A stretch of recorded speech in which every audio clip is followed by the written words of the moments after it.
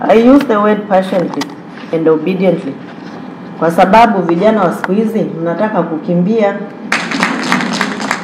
Hatukimbii, tunapanda ngazi. Sijui mnanielewa. Tunapanda ngazi step by step. You don't be employed today and you want to be a director tomorrow. No, it doesn't work like that. Kuna vitu vingi ambavyo unatakiwa ujifunze. Your Excellencies, ambassadors, and the head of international organizations are present here, heads of public and private institutions. Let me also recognize Professor Samuel Iwangwe, the Chief Executive Officer of the Economic Society of Tanzania, but a very special person to me. He has been my boss, my professor, and my mentor.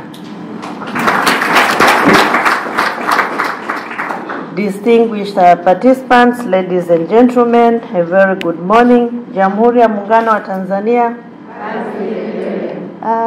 Kwa kweli wa mama mnaongea hivyo. Jamhuri ya Muungano wa Tanzania. Asanteni, hapo nimesikia. My job has been made easier by the previous speakers because they have touched on a number of issues which I was also to touch upon, but also I'll be using them as reference points or examples as I proceed. Allow me to begin by thanking the organizers for inviting me to this very important occasion on how best to improve women participation in productive sector in the economy, and with a special theme of this year on peace and security. It is a great honor to be the chief guest and to grace this innovative platform aiming at allowing mid-career women and others to network and learn, as it was emphasized by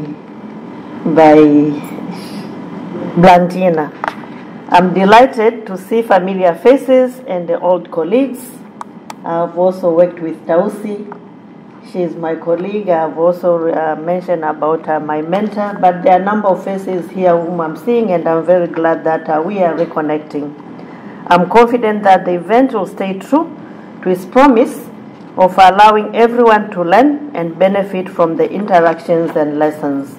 Distinguished participants, it is well established that the issue of women's participation in productive sectors of the economy, or lack of it, is historical and is punctuated by both cultural and structural factors, as it was said by Ms. Kamzora. Therefore, gender roles have been stereotyped and as being feminine, which affects the division of labor and the allocation of resources within the society. Women are considered responsible for domestic duties, ranging from cooking, fetching water, taking care of children and patients, saving men, etc., etc. For more than 5 decades, women activists across the world have rallied behind the idea of inclusion, equity, and equality in political, social, and economic arenas, which define the policy trajectory for human development in our societies. These actions have been necessitated by enduring gender imbalances and inequality that rose from within the patriarchal societies, where despite their health contribution to the economic life, women have been marginalized from decision-making processes that affect their lives and the benefits accruing from economic growth in the main. To do justice to the topic at hand today, it is critical to briefly reflect upon the dominant development paradigm, which has yielded sustained practice of exclusion of women from critical opportunities for human development over several decades, despite their evident contribution to the economy. Socioeconomic exclusion is not just attributed to the structure of African society, as it was said by Ms. Kamzora, as some would contend. It has been evident in early economic development theory, which has been largely influenced by a prevailing developed world middle class view. In addition, there was inadequate research on women's contribution to production, the challenges that faced their livelihoods in developing countries, which nourished the false notion that women's contribution to the economy was minimal compared to men.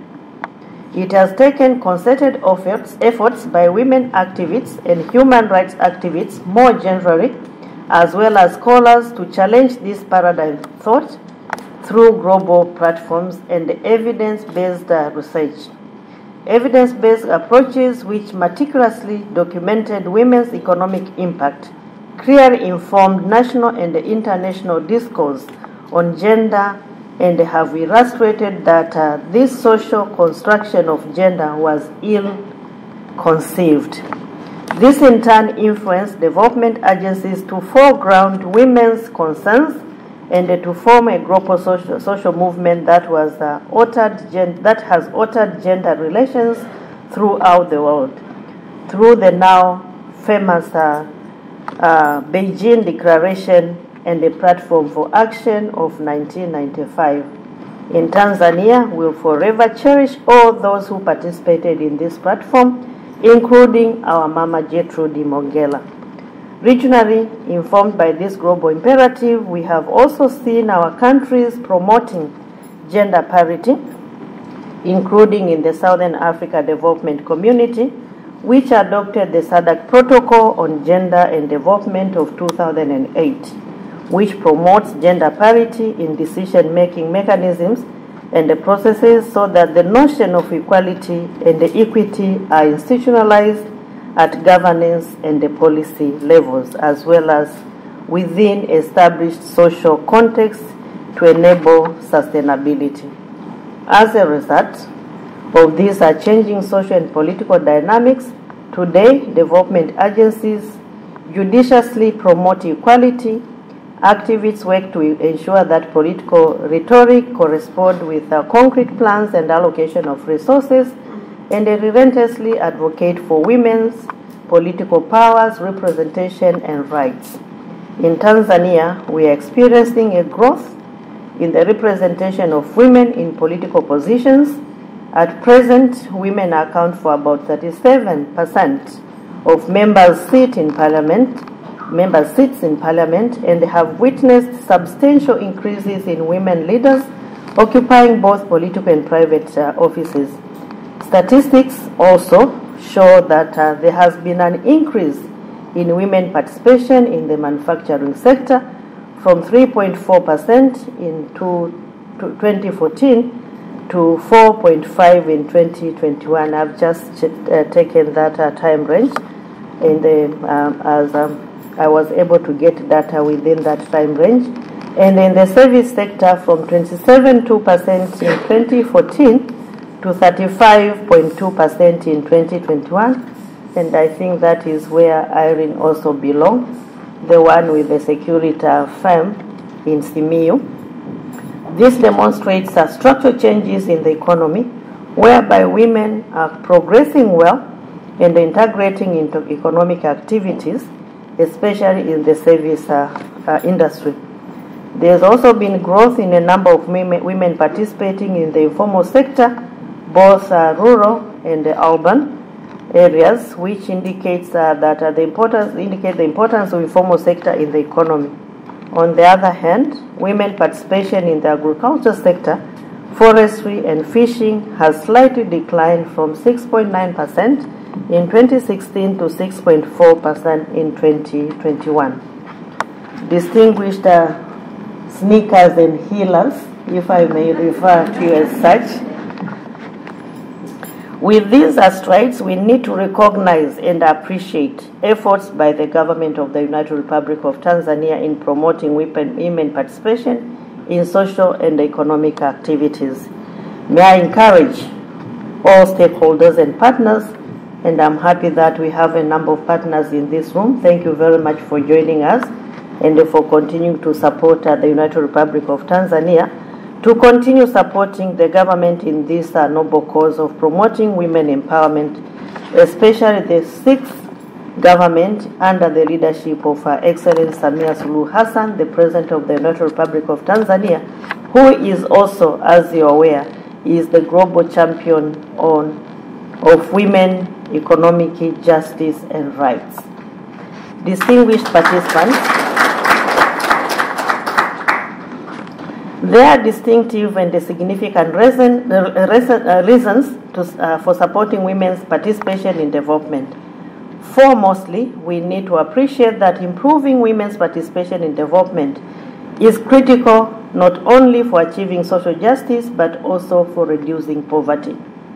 Furthermore, global experience and studies demonstrate that supporting a steady role of women contributes to economic growth and is central to sustainable development. It also enhances child survival and general family welfare. A number of literature from the recent past also shows that promoting gender equality in development denotes smart economies. If you want your economy to be smart, promote gender equality and women inclusion. It is also well documented that apart from boosting economic growth, investing in women creates multiplier effects. Women reinvest a large allotment of their income in their families and communities. In addition, there is compelling evidence that women are critical for maintaining stable and peaceful societies, paving way for development to take place. Nonetheless, this is one of the areas where participation of women still lags behind. The theme of this year's Sneakers and the Heels exposition is dear to my heart. We rarely see women in peace and security sector, and I'm very glad that SSP Rizik is one of those few women in this area. According to the UN Peacekeeping Report of 2020, women make up only 4.7% of military contingent and only 10.8% of formed police unit in US keeping mission. So Rizik, you're very lucky to be among those 10.8. This notwithstanding, it is encouraging to note that there is a considerable number of women in Tanzania, she's one of them, working in peace and security sector, and there is an increased global interaction as well as demand for peace and security related services. May I thank the women, you and women, Madam, thank you very much for facilitating the development of the Tanzania National Plan of Action on Peace and Security. In recognizing the importance of women participation in peace and security, the United Nations Council passed a resolution 1325. Every women activist is aware of this resolution. It is very famous. That foregrounds the role of women in peace-building processes as a pathway to development. To this end, in the area of peace and security, a number of countries have come up with interventions to enhance the capacity of women organizations to contribute meaningfully to conflict prevention, management, and resolution at national and regional levels, but also internationally. As a case at hand, following extensive consultations in 2017, the Southern Africa Development Community, SADC, to which Tanzania is a member, and I've just chosen one of the regional bodies, but there are a number of regional bodies which are doing the same, adopted the SADC Regional Strategy on Women, Peace and Security. The SADC Region Strategy serves an overall guide to mainstream gender and the SADC's peace and security mechanisms and the processes at regional and national levels in order to address specific challenges experienced by women and children. Its goal is to ensure that women fully and meaningfully participate in peace and security structures and processes and economic life through mainstreaming gender into peace and security architecture, promoting women's rights and their economic empowerment, protecting women in non-conflict, conflict, and the post-conflict situations. Whereas the strategy is comprehensive, it requires commitment by member states and all stakeholders to ensure that it is implemented. It is one thing to have policies, strategies, and action plans, but it's another thing to make sure that they are implemented and they yield the envisaged expectations. It is good to hear and also to share with you that Tanzania remains committed in implementing national and regional and international initiatives that aim at enhancing women's role in peacekeeping, and has put in place policies and strategies and mechanisms to this effect, cutting across sectors, including in defense and security. As one of the high-ranked troops and police contributing country, you have heard a testimony from Brazil. Tanzania is contributing to a number of female peacekeepers deployed in various units and missions as staff officers, observers, and troops to continue to strive to increase female participation in line with the UN decisions and resolution, the one which I've just referred to, 1325, but also 2242 of 2015 and the 2382 of 2017. These include female peacekeepers from Tanzania. She was in other parts, but also we are contributing under MONUSCO in the DRC since 2013. In all fields of peacekeeping, women peacekeepers have proven that they can be deployed anywhere and they perform the same roles to the same standards under the same conditions as their male counterparts. Women peacekeepers have had a positive impact and they act as role models in communities, inspiring women and girls in often male-dominated societies to push for their own rights and to participate in peace processes. May I, on behalf of all women, all of us here, commend these brave women who have been representing all of us outstandingly.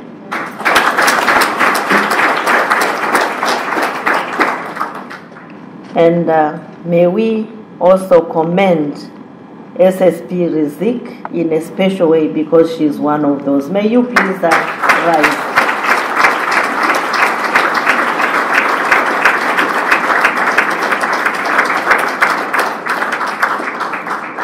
When she was explaining, I was really amazed. And I said, oh, did she know that I'm going to talk about peacekeeping missions? And here I have a live example, which is part of our audience. So what I'm going to say is not going to be seen as theoretical. It is indeed has been demonstrated in practical terms by a person who has been part of these missions. It's not easy. She tried to explain her challenges, and I think she was modest. The challenges are more than what she said. They face a lot of challenges, but they have been brave. And we thank you and will continue commending all those who are representing women in this very difficult environment.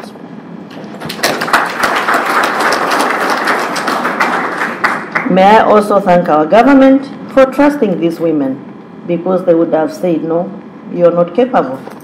But they felt that female are capable like a male counterpart, and they trusted them to be part of this process, and the government continues to trust our female.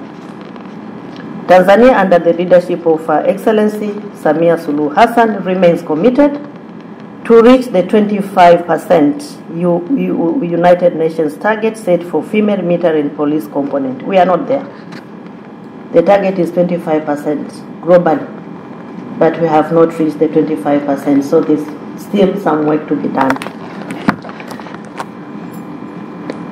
Distinguished participants, notwithstanding the recorded progress, overall considerable work still needs to be done to bring parity to the participation of women. Discriminatory laws, culture, regulations, and business conditions continue to be impediments. We therefore need to constantly review legislative and policy frameworks and to enhance women participation around these issues to level the playing field, so as to speak. There are a number of things which can be done. My remarks will also be shared. You can see some of the pointers.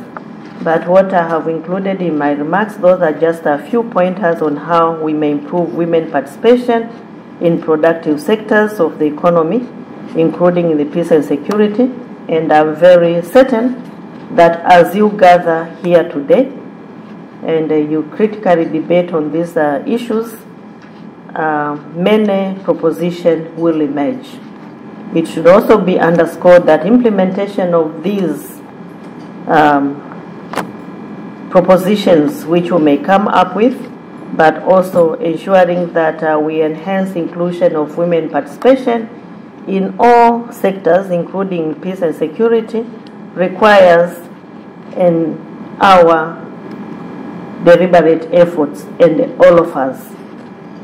This gathering brings together a number of prayers from the public, private sector, researchers and academia, and the international organization. We all have a role to play. It is doable. Let us play our part.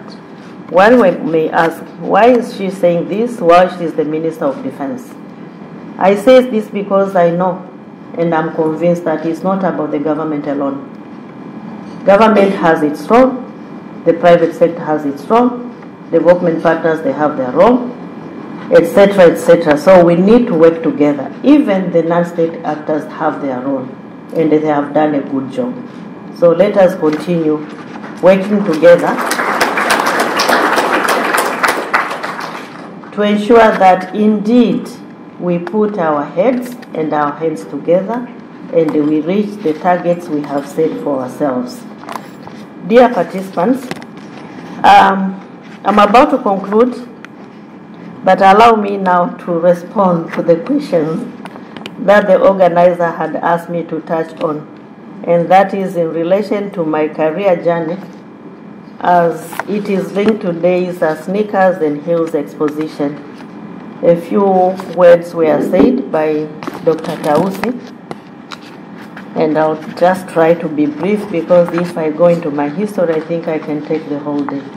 But I'll try to be brief. And if I am to go to the history, I would have wished to start from a young girl. But let me start from my career life. As a young lady, I started my career as a civil servant, as a government official, and I worked in a number of ministries and institutions. And I obediently and patiently, am I using these words, and patiently climbed the career ladder from an officer level to a permanent secretary level.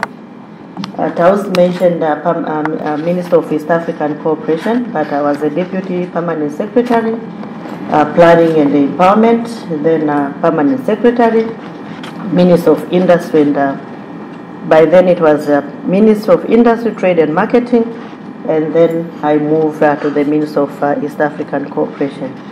I use the word passionately and obediently kwa sababu vijana wa siku hizi mnataka kukimbia. Hatukimbii, tunapanda ngazi. Sijui mnanielewa. Tunapanda ngazi step by step. You don't be employed today and you want to be a director tomorrow. No, it doesn't work like that. Kuna vitu vingi ambavyo unatakiwa ujifunze. Secondly, there are challenges. Taus said that some of us we live in the middle of our careers. Usikimbizwe na matatizo. Mimi nilivyo, kuna some people had, I have been asked this question many times. What are the challenges you face as a female leader? My response has been the same throughout. I'm a female, but when it comes to leadership, I'm a human being.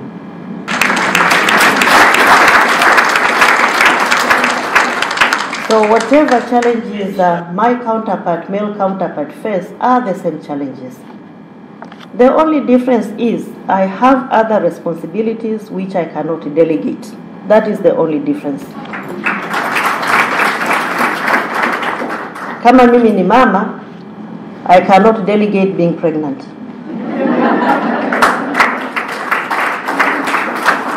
Kama mimi ni mama, I cannot delegate breastfeeding, and I cannot ignore it. It is important, I must do it.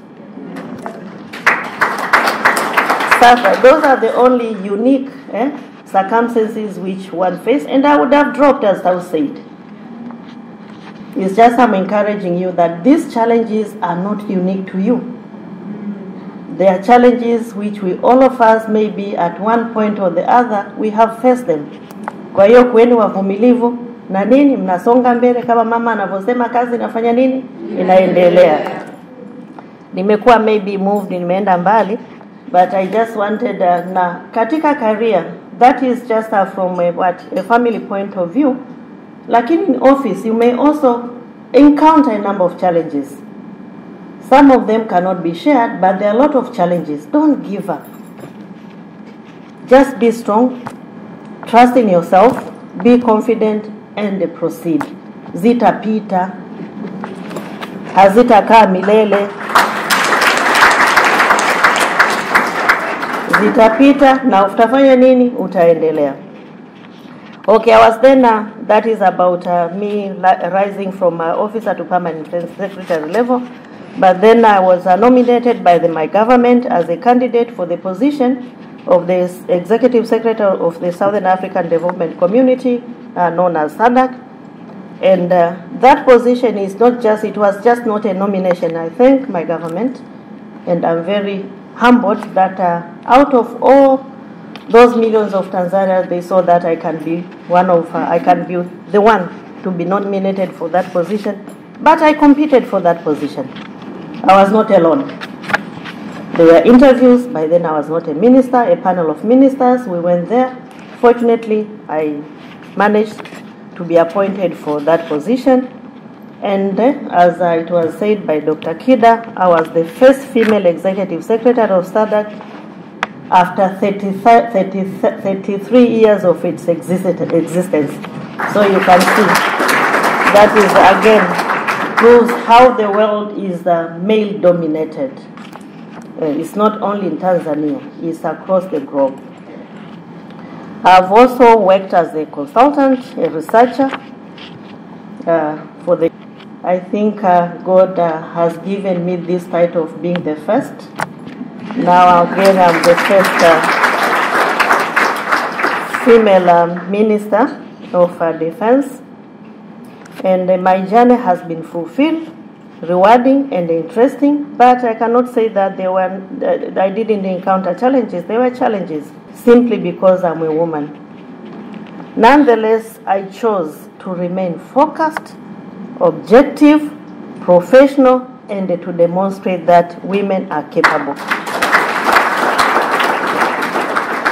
And to show that we are human beings like anybody else, with all it takes to be workers and to be leaders like our male counterparts. So please remain focused, objective, professional, and work hard.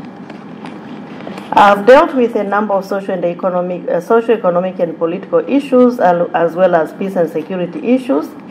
In the peace, which is the peace and security, which is today's topic, I've dealt with conflict prevention, mediation, and peace building in a number of configurations and countries. This is interesting because when you go for mediation, and unfortunately or fortunately, I started dealing with these kind of issues at a very high level.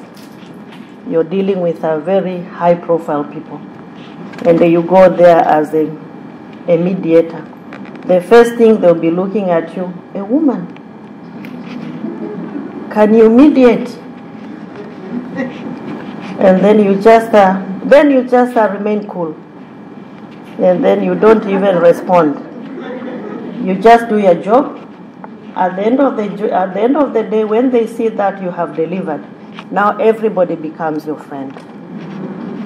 So it's just to be confident and do your work. You're going, and the mediation in this peace building and the mediation process, you may find yourself that you are alone. As a woman, you're surrounded by men. Don't fear men. Just see yourself as a human being, as part of that process, as part of that group, and do your job. We had a number of mediation, in Lesotho, in Madagascar, in DRC, all those facilitation as when I was working with SADC. But eventually, you don't work alone. And the secret maybe as a leader now is to embrace your team. You can never deliver on your own. Never. However good you are. But if you have a team, you work with your team. Now, when it comes to teams, don't say that I want a team of female alone. No. You need to have a multidisciplinary team with a proper mix. It doesn't matter whether these are men or female, men or female. Just make sure that you have the right team and you work with them and the command authority. Working in these areas enabled me to understand that women dynamics and needs in peace and security are unique. This was said again by Rizik. That deserving special attention and can sometimes be better understood by fellow women. Women in those kind of circumstances may not be able to open to a man, but may be willing to open up to a fellow woman. So having peacekeepers, female peacekeepers, is very, very important. Indeed, women are still few in peace and security affairs, and I thank my government for according me the opportunity and the trust. May I encourage all women and girls to be confident, know your strengths, sharpen your capabilities, and move forward. I'm informed that in our midst today, we have owners of security company, one of them presented, and the different ranked service members. We have Dr. Makakara, who heads our immigration department. I believe they also interact with you and they share information opportunities and the challenges and how to address the challenges while utilizing the opportunities.